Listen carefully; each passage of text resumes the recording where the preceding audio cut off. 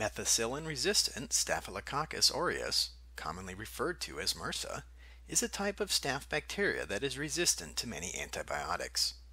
In the general community, MRSA most often causes skin infections, although in some cases it causes pneumonia and other issues, according to the Centers for Disease Control and Prevention. If left untreated, MRSA infections can become severe and cause sepsis, a life-threatening reaction.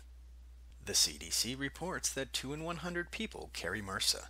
In the general community, MRSA infection risks can increase when a person is in activities or places that involve crowding, skin-to-skin contact, and shared equipment or supplies.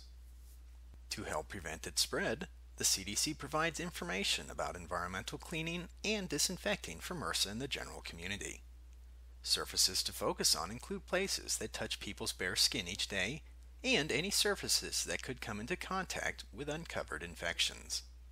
The agency includes the following information about differences between cleaners, sanitizers, and disinfectants.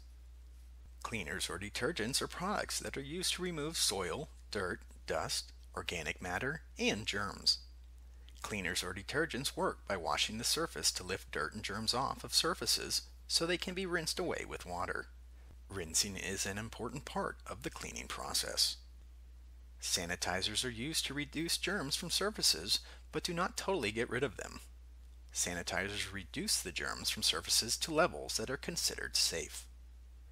Disinfectants are chemical products that destroy or inactivate germs and prevent them from growing.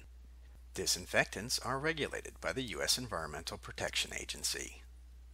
According to the CDC, disinfectants effective against staph are most likely also effective against MRSA.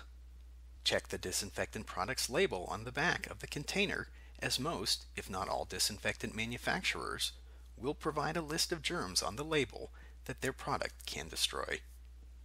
Be sure to read the label of the cleaner or disinfectant to understand how to apply the product to the surface, how much contact time is required, if the surface needs to be cleaned first and rinsed after use, if the disinfectant is safe for the surface type, whether the product requires dilution, and any precautions such as gloves or extra ventilation that may be required when using the product.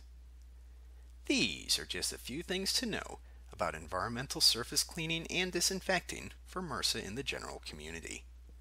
To learn more about this or other environmental, indoor air quality, health, safety, or occupational issues, please visit the website shown on the screen.